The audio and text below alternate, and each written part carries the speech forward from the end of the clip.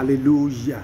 Àdúrà tí Olúwa fẹ́ kí a gbà ní àkókò yìí òun náà ni pé kí Olúwa kó gbọ̀n gbogbo àìsàn dànù kúrò ní ara wa, ohun tó jẹ́ ẹ̀mí àìmọ́ ní àgọ́ ara rẹ, ní àgọ́ ara aya rẹ àtàwọn ọmọ rẹ, Ọlọ́run fẹ́ gbọ̀n dànù.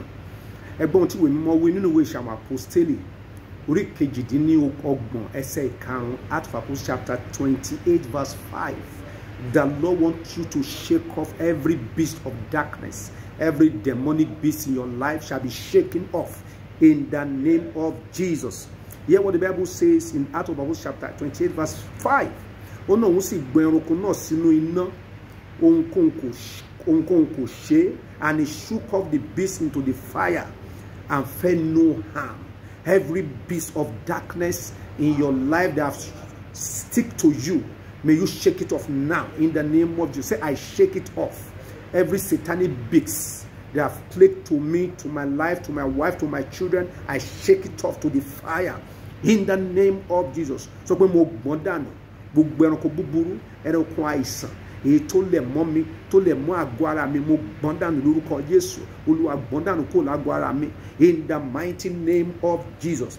Ẹ kọrin pẹ̀lú mi sọ pé gbọ̀n dànù, Olúwa gbọ̀n dànù gbogbo àìsàn ara mi, gbọ̀n dànù, Olúwa gbọ̀n dànù, Olúwa gbọ̀n dànù, Olúwa gbọ̀n dànù gbogbo àìsàn nínú àgọ́ ara rẹ, nínú omi ara, nínú ẹ̀jẹ̀, kó Olúwa kó gbọ̀n dànù lórúkọ Jésù. Gẹ́gẹ́ bí Sọ́ọ̀lù Paul àpòsù bó ṣe gbọ̀n ẹranko búburú yẹn kò ní àgọ́ ara rẹ tó bọ́ sínú iná, bẹ́ẹ̀ gẹ́gẹ́ bí o ṣe ń gbọ̀n ara rẹ máa gbọ̀n ara rẹ, jẹ́ kí gbogbo ara rẹ kó máa gbọ̀n báyìí. Ó yá sọ pé ó yá gbọ̀n dànù, Olúwa gbọ̀n dànù gbogbo ẹranko búburú, ogun tó jẹ́ ń tẹ̀síwájú, Olúwa gbọ̀n dànù, ogun tó jẹ́ ṣe, Olúwa gbọ̀n dànù, ogun ojú oorun, ogun ojú àlá, Olúwa gbọ̀n dànù. Olúwa tú ọ sílẹ̀ bó ṣe gbọ̀n ara rẹ lórúkọ Jésù. Gba ìṣẹ́gun ní orúkọ Jésù Kristi Olúwa wa. Àmín, àmín, àmín lórúkọ Jésù.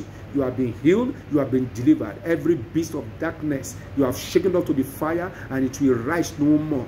In Jesus' mighty name we pray.